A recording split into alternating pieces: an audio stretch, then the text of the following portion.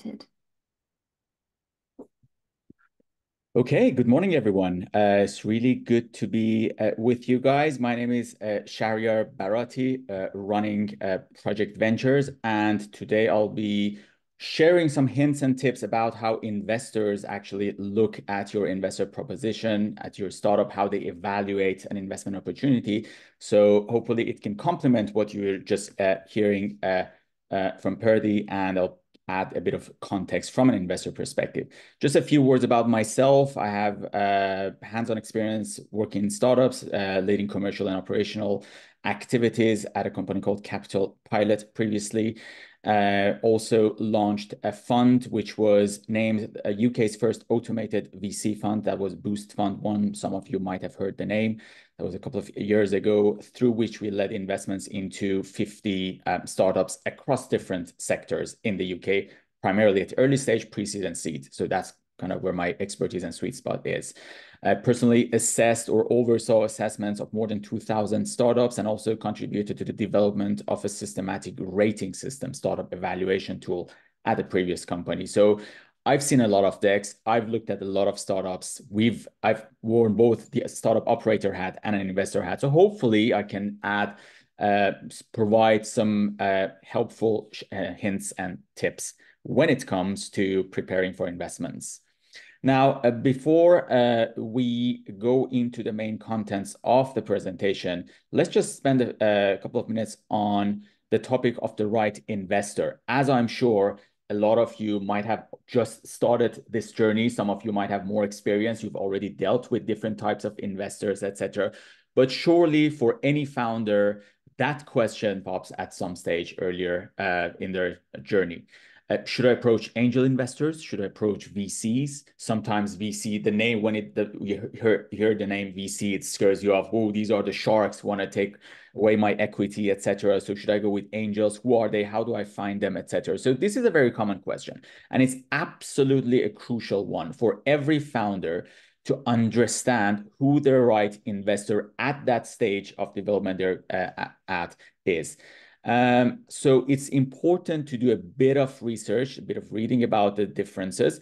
Angels obviously are individuals who are investing their own capital, whereas VCs are more of an institutional investor. They're organizations who've pooled investment or money or capital from different institutions or individuals, and they have a mandate to deploy that into a specific types or categories of startups. So first of all, it's important to do the research to understand what sort of companies each of these investors invest. With VCs, it's easy because you can just go onto their website, look at their investment thesis, understand what areas they invest in at what stage.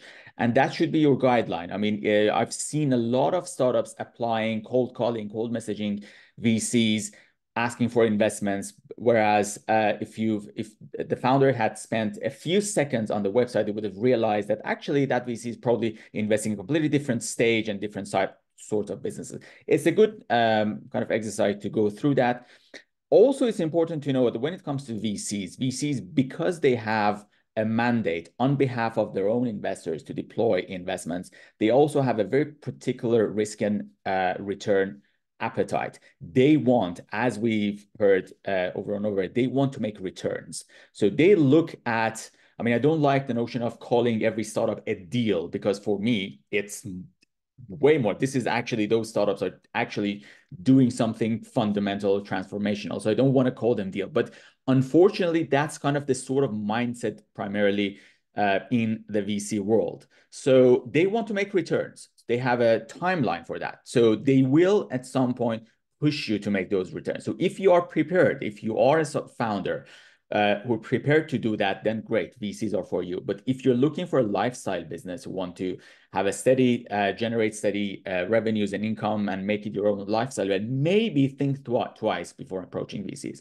In which case, there are angel investors or angel networks or other form or family offices or different sorts of investors who might be more aligned with your kind of long-term view. So that's also another consideration.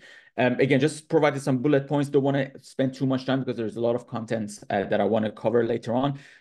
Angels and VCs, they have different investment size stages. Angels typically come in earlier, whereas VCs, although they're a growing number of very early stage pre-seed investors, they're mostly coming in with a larger ticket sizes or investment sizes.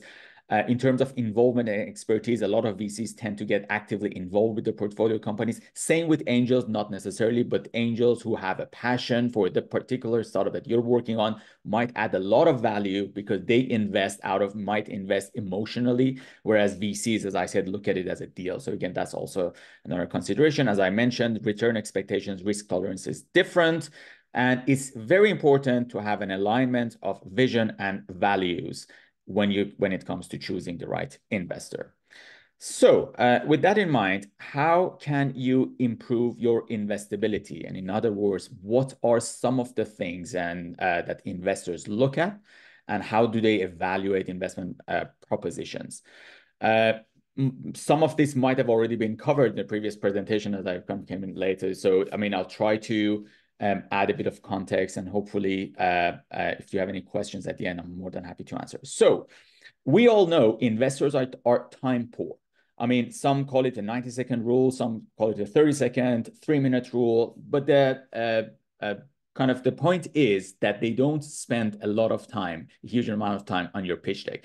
So it's absolutely important to convey the message you want to provide them as concisely and as clearly as possible in those 90 seconds. And that requires you to have a very crisp presentation and complement that as well as a messaging, and complement that with a strong proposition.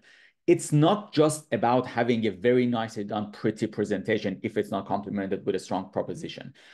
And vice versa, I've seen many strong startups who have a very strong proposition, but because they're not able to convey the messages clearly and concisely, and I'm not necessarily only talking about the design, it's just the format, the order, kind of the contents, etc. If you're not able to articulate that investor proposition as clearly as possible, you might have lost your chance, because in those 90-second rules, if the investor does not see all the key information that they're looking for, in the most clear way to make it easy for them to digest and understand the key points, you probably have lost your chance. So that's also quite an important consideration when it comes to preparing for your pitches. So the importance of storytelling. I mean, every startup has their own story. You have your own DNA. And it's very important to kind of steering away from being a generic startup. Just make sure that you're conveying that DNA, that story. Make sure what you're providing in your pitch deck follows a storyline. And also, when you meet investors, that's also important to come through. You need to be able to convey or tell your story and make it relatable and exciting for those investors. You need to grab investors' attention. So I'm not saying that you should fabricate stuff or pretend something you're not. Absolutely not. But think very thoroughly about your own story, your own journey, what the problem you're solving, etc., and make sure you have a very coherent and story, and make sure that comes across and comes through in your presentation as well, because that could significantly improve the chances of an investor taking an interest and wanting to meet with you and take it from there. Obviously, you probably are familiar with this list of things that investors expect to see in your pitch deck in no particular order. Again, that goes back to the same story. Make sure you have your own story. Make sure the slides you put together follows that story in a logical way. But in any case, every investor wants to see the problem and the opportunity you're addressing, what your solution is, what your value proposition is. How big is the market sizing? We'll come to that later. What your business model is. In other words, how are you generating revenue? What's your underlying magic? What's the thing that sets you apart from your competitors? What's your go-to-market strategy? How are you planning to attract or acquire customers? Traction, which is quite a significant topic, which we'll cover in a bit as well. Competition or the competitor landscape, your team, financial projections, milestones, the ask, etc. So you're all familiar with that. Now let's dive into some of those. Now, for me, and I'm saying this from experience, having looked at hundreds, probably thousands of pitch decks, the first step, in my view, and it may not be a one-fits-all formula, but it's very important for every founder to identify precisely who your target audience is. At the end of the day, you are working to solve a problem, and that problem needs to be real. And that problem, I mean, someone somewhere is owning that problem. So you need to identify who is it, who's your target audience, who's the exact precise target audience that you're kind of targeting. So, and it's perfectly possible that at early days where you're figuring out your product market fit, that target audience is not very specific. You're testing out your proposition on different target audiences. So it's absolutely fine. It's understandable. But once you build your MVP out and you prepare for fundraising, it's very important to finally crack that and identify. And even if there are many different demographics, there's probably that one demographic or target audience that's the most prominent one. So maybe that could be a good starting point. That is where the problem is more prominent and your solution might be most needed. So make sure you identify the target audience precisely. And I'll tell you what, why? Because that will have a direct impact on how you do your market sizing. And I've heard, believe me, I've heard so many founders who've struggled with market sizing to quantify the market opportunity. And guess what? You're not alone. I mean, there are many founders in that category, and that's absolutely fine. Again, as long as you are able to identify the target audience, this will become very easy. There are different ways to look at market sizing. Some look at it in a bottom-up, as a bottom-up approach. Some do it top-down. For example, coming up and defining the big opportunity, the overall size of the market, and then applying a series of assumptions and going a layer down until you come up with your immediate target audience. So TAM, SAM, SOM, you're probably familiar with those terms. Please have a read about these. These are standard terms that every investor probably expects to see in every pitch deck. Going back to my point, how defining or identifying the target audience could help you specifically in a bottom-up approach. If you know who your customer is, then you can quantify that. If you know what market you're approaching, you can quantify the number of potential customers, whether they're individuals, let's say women between age X and Y, or SMEs in this particular sector, etc. As long as you know that's clearly, you can quantify that. You can say how many of those exist. You can define what your first go-to market is, what the immediate market you're approaching is, and then you can build it up upon that, how many of those exist, and then you can calculate the overall market size by simply multiplying the number of customers by your unit price, the average unit price. And then, for example, you're starting in the UK or in London or whatever, then you can define that as your SOM, and then Europe might be your SAM, and then globally, or depending, I mean, this is just an example, then you can build up on that as long as you know who you're attracting. Another benefit of knowing who your audience is that you can define a very clear go-to-market strategy. At the end of the day, your go-to-market strategy is about how you're acquiring new customers, your target customer. So if you know who they are, you can probably come up with different ways or to attract them, to approach them, to reach out to them, whether it's through different kind of online, offline mechanisms, whether it's digital marketing, whether it's through partnerships, doing roadshows, through intermediaries, direct, indirect, using influencers, conferences, roadshows, etc., etc. That would be specific to each business. But again, the key is to know who you're attracting and then finding the best route to access them, to acquire them. And that's also another important factor that a lot of investors look at. They want to know how you're planning, because that will tell them something about your scalability as well. Because if you're adopting the right method to attract customers and it's replicable and scalable, then you can potentially increase your revenue, build more traction, which brings me to the next slide. And that's something a lot of the most investors want to see.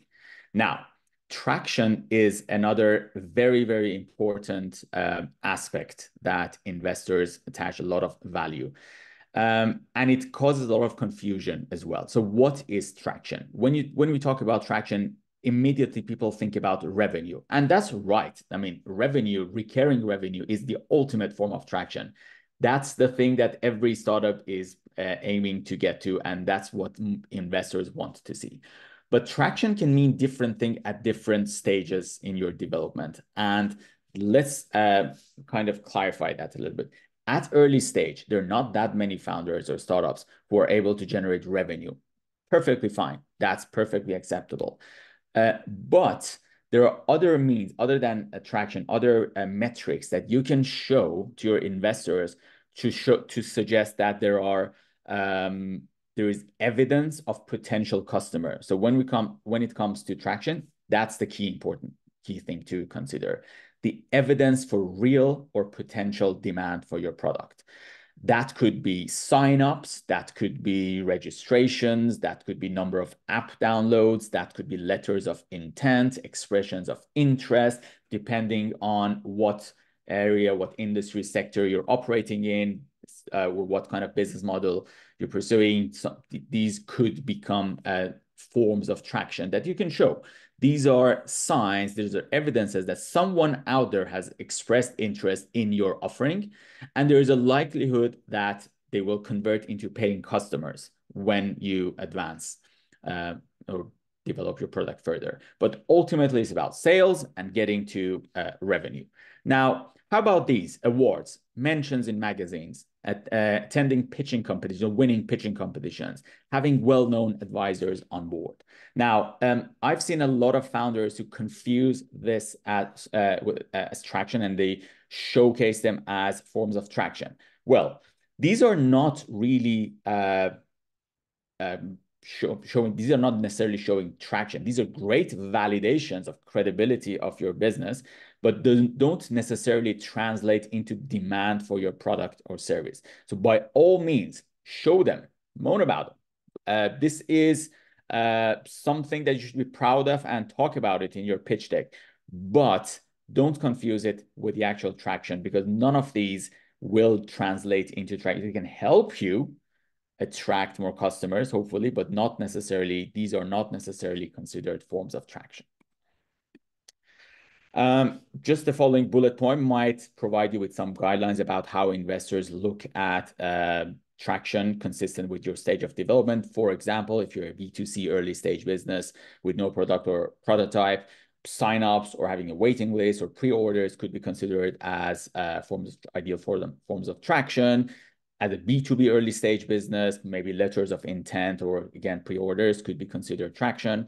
If you're an app platform or a SaaS business, number of users, number of signups, etc., those could be considered as form of traction. And for later stage businesses, revenue, and even better if you have profit, those are the ideal forms of traction that you need to show. The following matrix somewhat kind of summarizes some of the topics I've covered so far. It puts everything into perspective, starting with who your customer is, then defining calculating how many customers exist, and where are those customers based. So that will help you with your market sizing, going into your go-to-market strategy. How can you reach your customer? What channels or routes do you need to use to access those customers? At the same time, you're kind of validating the demand. Is there enough customers within that target audience, the market that you're trying to penetrate? Are they interested in your products? You can validate that as you build your audience. Are they willing to pay? Is anyone using your product? So now we're getting into traction. So again, as you can see, it may not be the prettiest kind of matrix, but I'm just trying to put all these key questions, which are very much interlinked, and you should think about all of them together as you build out your proposition, because they're effectively, it will help you position yourself in the best possible way. Now, the team. We all know at early stage, a lot of importance is attached to the team. simply because one of the reasons could be the fact that early stage companies can pivot. Uh, with whatever internal or external circumstances, you might need to change your focus and pivot into a different field. So at the end of the day, it's the team in power who's executing on the business plan. So those are the key drivers of this business. So it's very important to have the right elements in your team. The way investors look at the team is there are a number of ways that investors look at it. The first and foremost, it's about completeness of team expertise. Now, you've set yourself out to build a product in X market, for example. Do you have the right domain expertise in your core team of that market? Do you have technical, I mean, if you're a tech business, technical expertise probably means tech resource, in-house tech, or other kind of aspects of the business. Do you have technical expertise? Do you have any experience growing a business, or do you have any sales experience? At the end of the day, this is all about sales. Fundraising is a sales activity to begin with, but also when you're rolling out your product or service to the market, that's the same. So in order to build a successful business, you need to sell. So all of those are different sources of expertise that investors want to see in your core team. A bonus would be prior startup experience.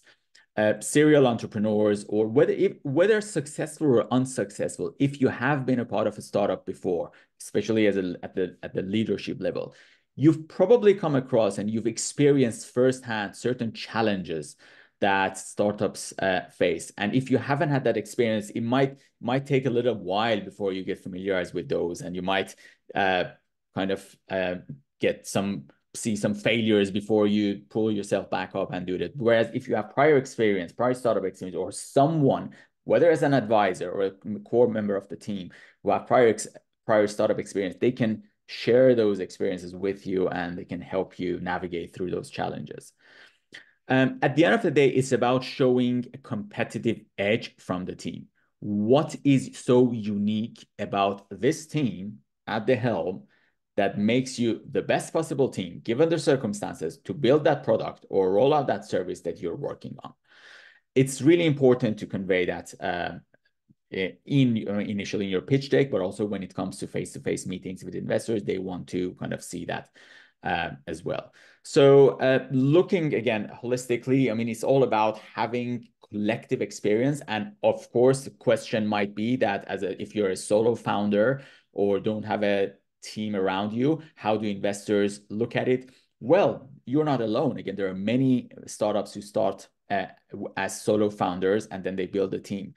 At the end of the day, there are ways around it. I mean, if you're not in a position to hire anyone in your team yet, or you don't have any other business partners or co-founders, you can work with advisors to begin with. You can fill in some of those gaps by onboarding some trusted advisors in your network who have that expertise. And advisors may not necessarily require any monetary compensation at that stage. Maybe it's about something they want to add value to, etc. I mean, you can kind of decide that for yourself how you want to engage with them. But it's important to show, I mean, if you're not having all or some of those key expertise in your team, you'll get questioned. And I'm not saying that you may not be able to succeed, because I've seen solo founders who've succeeded and managed to raise investments and build very successful business and grow the team. So that's absolutely not the point. But be prepared to be questioned, be asked this question, and you need to have answers. And sometimes the answer is about the credibility of your planned team build strategy. As long as you're aware of what gaps in skill set or expertise you have in the core team, and you have concrete plans to get those expertise or those people on board, that might be it. Again, depending on what stage you're at. Just a few tips about the way you present team. Again, going back to the 90-second rule, it's important that every team member, you have it, obviously, a team slide, and you clearly mention your job description. Any relevant experience is mentioned very clearly, and include all the core team members and advisors. Consistency is also key. The first thing that investors look at is probably your LinkedIn. When they look at a pitch deck, they might go straight to LinkedIn to look you up, look the core team up, and the website as well, the team page on the website. If there are inconsistencies, that might raise a red flag. We've seen so many pitch decks where they feature certain individuals. When you go to their LinkedIn profile, there's no mention whatsoever of that stuff. And there might be a good reason for it. But make sure that you have the answers to those questions and the consistency is there between different channels, which are primarily the website, the LinkedIn, and your pitch deck. And everything is up to date, of course. Another big challenge for many of the founders that we have worked with previously is about financial modeling. So not all of us are experts in financial modeling, but this nevertheless is one of the key aspects of your investor proposition. May not be the first thing that investors look for. Your pitch deck is your gateway into the investment world. But once you engage with the investor and they want to do further due diligence or they want to have further chat, in most cases, they want to see your financial projections simply because they want to know how you're generating revenue, how you're growing the business, what's the end value, the value that you're bringing to the table, etc. Considering that these are all assumptions, by the way, I mean, there is no guarantee whatsoever that any of these projections and expectations can take place. So therefore, the key thing here is the credibility and sensibility of your assumptions. So that's the key thing you need to take away from this. You need to have very clear assumptions, sensible assumptions, and have a very logical revenue build-up. Obviously, most investors want to see minimum 3-year worth of projections, ideally 5. But at least you need to show that those revenue build up clearly. You need to have your cost and expenses build up, again, in the same time horizon, building upon the credible assumptions, your cash flow projections, and also include unit economics. What's the cost of acquiring customers? What's the long-term value, lifetime value of each customer, etc. These are some of the things that investors want to see because it says something about your scalability. But at the end of the day, it's a very, very useful exercise for every founder to do. I mean, I know a lot of founders, some founders want to outsource this to accountants, etc. But I would encourage everyone to have a stab at it yourself. Build your own financial model, even if it's a very simple kind of high level one, because it forces you to think about how you're planning to grow your business. It forces you to think about different revenue streams and how they expect to grow. It forces you to think about your cost and expenses and how to optimize it, how to minimize that so you can kind of increase your profits, etc. And how you're planning to use cash. At which point do you need to have cash injection in form of investments, and how you're planning to burn that cash for how long, and therefore that gives you a sense about which direction you're heading to, and might say something about your business model, some flaws you might identify in the business model that you need to address, etc. So that's kind of the basis.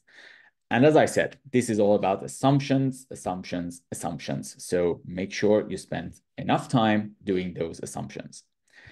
Final slide that I want to cover before opening up to questions is that do not forget investors in your presentation. It's very easy to come up or create a pitch deck which talks extensively about your product. It looks like a product catalog, if you like, or goes into too much details about your offering, etc., but forgets the key audience here. This is about attracting investors, and investors are looking for a business, a scalable business that can hopefully make some returns over time on their investment, not necessarily an ideal solution or product catalog. So to put things into perspective and to context, make sure that you've remembered that this is something you're building for investors. Try to think from an investor perspective, what are the things that they want to see? What are the key points that can de-risk this proposition in the eye of investors, and make sure those key informations are there.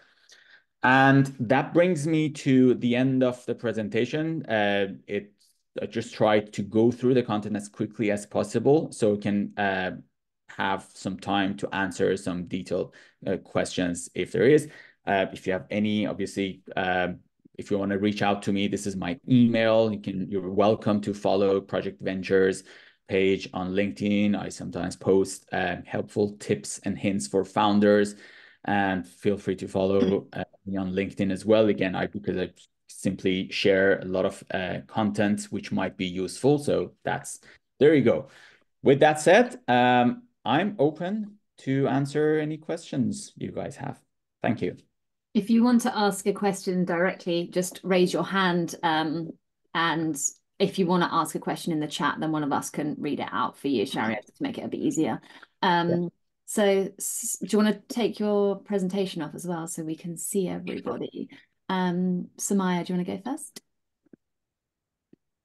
My question is in relation to TAM, SAM, and SOM. So I'm building a carbon credit marketplace for voluntary carbon market. Market currently is worth 2 billion, and the revenue that we can, like my company can potentially get, is 30% of the market size. So is my TAM going to be 2 billion, or is it just, the service fee that we could access? So typically the way I look at it, TAM is the biggest possible market that you can capture in an ideal world. Okay. And then that portion of the market that you're realistically going to capture will be the next level down.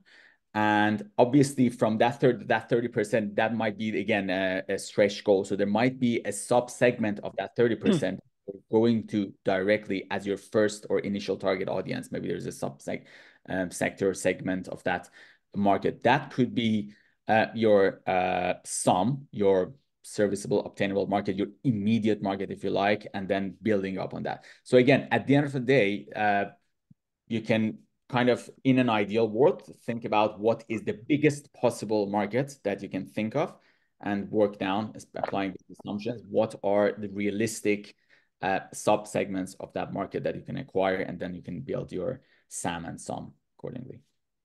So you would say 2 billion is the TAM?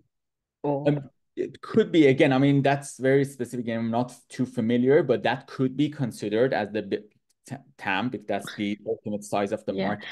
I mean, if I change the question a little bit, suppose you're in fund management, in impact investing, the market is worth approximately 1 trillion, but your service is the fund management. So the fees that you would take from the 1 trillion, which is 1% or say 2% of it. So would the TAM be the actual assets under management, which is 1 trillion, or is it that service fee that you would take or that you could tap into?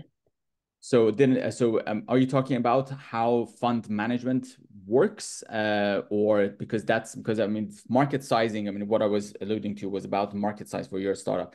It doesn't necessarily mean that fund managers take any fees off of that overall market size. So I may not have got your question clearly. So my question is, again, in relation to total addressable market. One part of my business is fund management, so impact investing. Right. So I'm looking at impact investments. Market is worth 1 trillion. But the only fees that I'll take, from my investors is going to be about 1 to 2%. So what's my total market size? Is it 1 trillion, or is it 1 to 2% of that 1 trillion? So again, as far as the fund management business is considered, that the fees are typically charged of the total assets that you manage. It's not necessarily the market size. It's about how much investments you're raising and deploying, and that's the percentage, 1 or 2% of the assets that you're managing. That is so that's, for me, that's different to the market size. So again, might be a very specific. I mean, happy to take this offline, because that might sure, understand better what your business model, because this fund management business, it operates differently to a startup. So there might be some kind of details that I'm missing, but sure, take that offline if you want to chat that. about it further. Thank you. Okay. One other question I have, sorry, can I No, carry on? go ahead. Yeah. So I've built a network of advisors who are, readily available if I have any questions, which is fantastic. But obviously, I've not given them any equity, as it's not really any sort of tangible or financial benefit to me. Would I list them out because they're quite happy to be listed out on my deck as advisors, or would that look bad on my part to list those advisors out because I'm not giving them any remuneration as yet? No, it's perfectly possible at early stages that you bring on board advisors who have different incentives other than being compensated with equity. Okay. So if they are happy and if you trust them and if you think they add value, by all means, I think there's no harm putting them, but make sure that they are okay with it. That's the key thing. And make sure that you know them, you trust them, and it's they're bringing some value even if they're not compensated at this stage. Yeah, there's no harm. I mean, obviously, it's as I said, it will be helpful to list or showcase individuals as advisors if you don't have any co-founders or other core members of the team who bring in certain expertise. So if those advisors can fill in those gaps, by all means. Okay, brilliant. Thank you. Anastasia. Yeah, thank you. So my question is about storytelling. So my product is a marketplace. So I have two audiences, e-commerce shoppers and e-commerce brands. And both audiences have their reasons to be on the platform. And the paying customer is going to be the brands. But still, what should be the center of my storytelling? Which problem should I build my story about? User's problem or brands are going to be the paying customer? So again, when it comes to storytelling, what I was talking about was the overall story that you're telling. In this case, I was kind of talking about the story to investors. So what is the unique story of your business? But when it comes to your audiences, at the end of the day, with limited information I know about your business, the portion of that target audience who's paying your services or the product, that should be the focus, because ultimately you're selling to them. Obviously, when it comes to platforms, double-sided platforms, it's important to build interest and volume on both sides. So of course, that don't mean to ignore the other part, but at the end of the day, the part that's generating your revenue should probably be the focal point here, because that's the audience you want to attract to make your business sustainable and grow. And then hopefully, obviously, the other side will come through. So that's kind of with limited information that I have, that's probably my suggestion about it. See. Thank you so much. I'm wondering about competition, and Birdie also talked about this. The axis, the chart in which you sort of put ticks and crosses. I heard a lot of feedback on this, frame from investors that it just doesn't make sense at all. And when I also look at the landscape, it is confusing and it doesn't quite illustrate the unique value proposition and competitive advantage that I have, because I don't know exactly how they made those decisions. So my question is that if I'm operating in a crowded market, and if there are startups that are pre-IPO, but I still know my unique value proposition and it's different than what they're offering, how would how would you advise me to build a solid go-to-market strategy so that I can show that it is tangible, that I can gain these market shares in a crowded market where I am niching instead of going broad?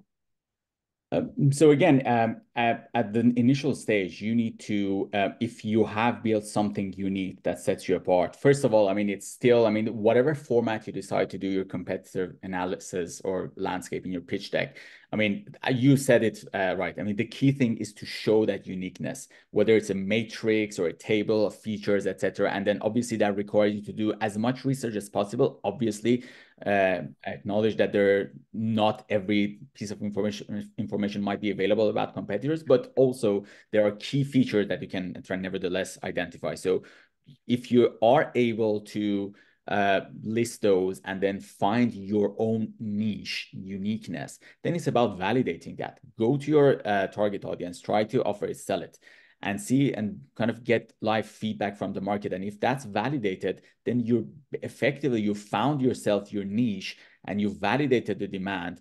And then at that point, it's about how you convey that to investors.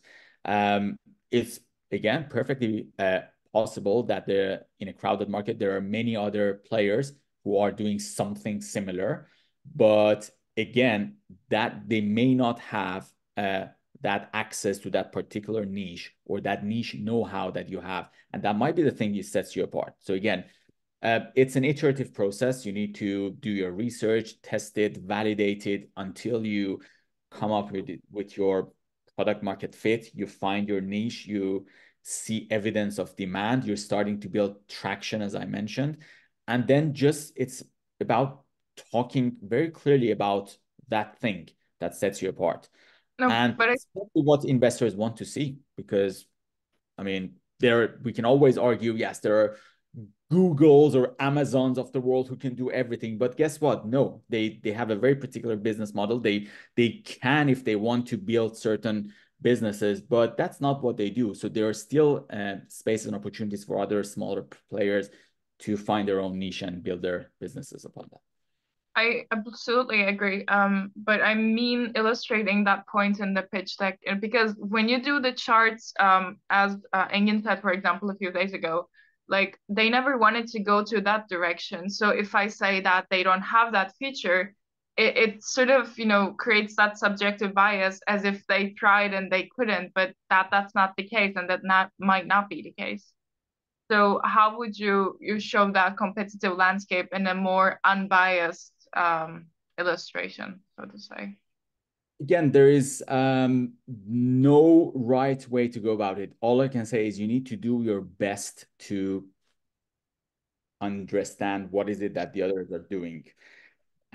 Don't make things up, because obviously if there's no information available, you don't need to make things up, because if someone who understands the market might pick it up and question you about it.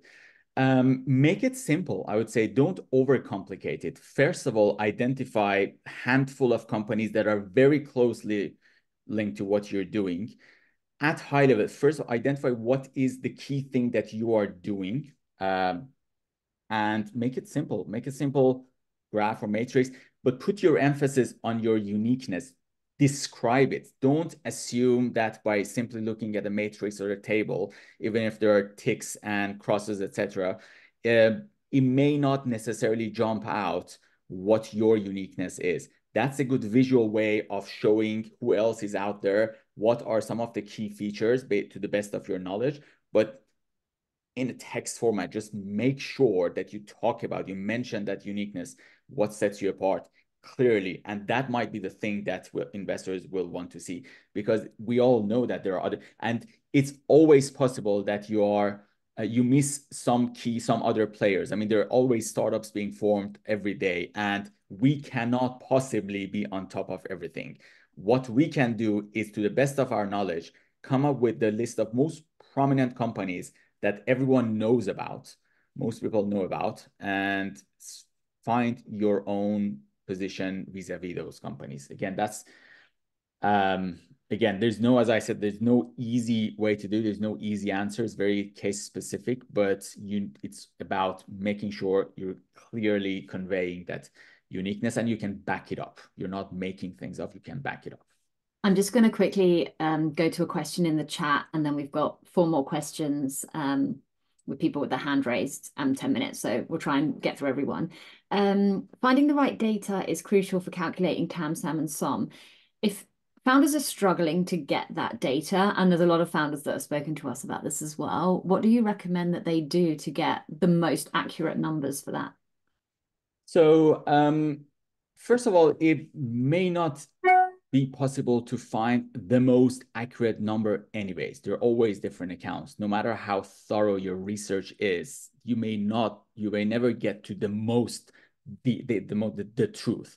So it's, at the end of the day, it's about estimates. Having again, same way that I mentioned about financial projections, you need to have sensible, credible assumptions. This is the same. do your research to the best of your ability, and it's perfectly okay to come up with some sensible assumptions, as long as you can reference it. Again, these days, I find it hard to believe that there is no information. You cannot find any information online. I mean, there are so many different resources that can provide you with a sense of how large the market is. And then it's about you applying those assumptions. The other, again, I mean, depending on a business model or what business you're working on, you might want to do some surveys if you have access to kind of organizations who might have statistics which are not shared online, which is not very likely. But again, you might just go direct to them, ask them. But again, that may not be the best way to back up your numbers. Make sure to do your research, apply sensible assumptions, and work backwards, I would say. Thank you. Serkan. Thank you so much, Perry. This is going to be a completely different question. But what if you're trying to, so your product has, essentially aspects of different markets. What if you're trying to combine different markets and essentially create a new marketplace? How would you go about doing that? Is it about the market sizing, the question, or? Yes, yes. So, my current market size isn't massive. It's around 5 billion. It's meant to grow to 25 billion. Whereas complementary markets, that's also within my scope, is around 1 trillion. So how do I combine, multiple markets to create essentially a new market? So again, it goes back to if you're able to kind of define those separate individual markets, have your kind of be able to back it up using assumptions, and then your overall size of market, you can simply, as long as you've shown the breakdown and you're able to back it up, you can then create your overall market size using the sum of those markets. But then again, probably without knowing too much further information, may not be able to give you the most accurate answer. But again, in those markets, there is probably one market that is your go-to-market, your first go-to-market. So make sure, I mean, that's the biggest possible market size. But in order for you to get from this stage, from A to Z to that stage, you decide on what is that specific market that you're targeting, and then do your sum or do your immediate target market with that, do your go-to-market strategy planning, do your kind of customer acquisitions in that, and then build up on that. Again, I've seen, again, we have experienced it firsthand at my previous startup as well, that we were targeting different markets. And in some ways, it was very kind of, we were shooting ourselves in the leg, because we never really managed to figure out the identity of our business, because we're trying to be too many things to too many people. So it's really important to simplify things, the journey. It's a long journey, and we all want to get to that end goal. But it's really important to break it down into different stages and phases. And what is the easiest way, the simplest way for me to get myself into the market? What is the simplest market to penetrate? Knowing that obviously we're creating a new market, do take steps and maybe put your initial focus on that, everything around that, do your planning around that, and with a longer term vision, next milestones being that you take steps towards achieving those. But as far as the market sizing is concerned, as long as you're able to show the breakdowns clearly and you can back it up, you can very well define your overall market opportunity as the aggregation or the sum of all those different markets that you're combining. Perfect. Thanks so much. Yes. Sahil. Hi, thank you. So you've already touched upon some of the answers that I'm looking for in now. But just to drill down a little bit more on the dance Samsung side, so if you have multiple markets and multiple segments, how do you effectively present that overall TAM without diluting that message? And I guess a follow-on question is that if if you have like, let's say, a really big segment versus a very niche segment that you can go after, how do you make that choice in that very initial stage? So if I understood your question correctly, I mean, when it comes to TAM, I mean, there, as I said, two ways, bottom up, top down. You might have access to certain research that talks about the overall size of the market, the volume of transactions in a certain market, etc., or the overall size of the market. So that might, you might want to start from there, as long as you're able to back it up, well referenced, and then work your way backwards. Obviously, there's a niche area. So I was answering to your colleague earlier on. So work backward. What is the realistic kind of sub segment of that overall market that you can acquire, and then what is the one that kind of tiny part of the market that you're going to today, you're into acquire as the initial target. So that's one way of going about it. Or the other way, obviously, as I said, bottom up. You identify your immediate market, you quantify the number of customers, whether individuals or organizations, depending on your business model, that exists in that particular niche. So starting with your niche. So for example, all SMEs in Greater London, for example. So you can probably do a bit of research and identify, roughly speaking, how many of those exist with, say, 10 to 25 employees. That might be your immediate target audience, or women between age this and that. And very specifically, that's your niche. How many of those exist? And then be like, what is then the next layer? Now I'm expanding into bigger market, whether it's geographically or demographics, etc., and then work upwards in order to come up with, get to the biggest possible markets globally, for example, that you're approaching. So again, and just to follow up on that, so would you advise that you show the disaggregation of these segments and markets on the pitch deck, or do you just bundle them together in the DAM? Yeah. Again, as long as you're not confusing your audience, in this case, the investors, you can show them. Sometimes I see it when you're targeting different markets, etc., and you complicate the picture if you bring in too many kind of different numbers into the game. It just complicates the picture. So then you create some questions, sometimes unnecessary questions for the investors that might cast some doubts about whether or not you actually know your market. Again, make sure your pitch deck at early stage is very clearly done. So and in the simplest possible way. It's, again, TAM, the overall size of the market, is probably the best place to aggregate everything with kind of breakdown. But when it comes to defining your immediate market, make sure you're doing it very simply, in the most simple way, and you show that in your picture. You don't want to create or confuse people if you're bringing in too many numbers and markets into the equation, unless you have a very compelling reason to do so and you can back it up. Awesome. Thank you. Of course. Thanks. Got a couple of minutes, so we'll try and get through your questions, Noah, Pratik. So Noah, do you want to ask as clearly, succinctly as possible? See if we can get through it in 1 minute. Yeah, my question is about traction. So as a pre-seed pitch, would you recommend including speculative partnerships? So for example, I'm in talks with an institution at the moment, but that's going to take months to finalize. Do you just mention like confirmed deals, or can you talk about more speculative things?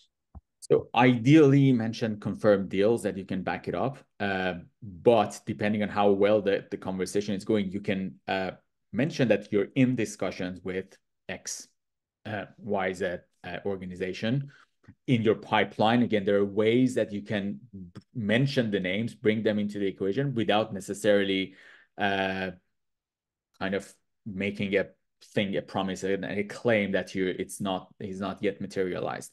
So yes, by all means, feel free, if you think it's going into the right direction, just mention that you're in discussions with that and that. But obviously, if there are any confirmed one, that's the one that you can kind of talk about more openly in your pitch deck. Thanks. And finally, Pratik. So if there is a company doing kind of the same thing as I'm doing in a completely different market and they don't plan to enter the UK and European market, and they've been very successful, is it a good idea to kind of highlight their success and say that we can kind of replicate that within the markets that we're focusing on, or is it just best to leave it out altogether?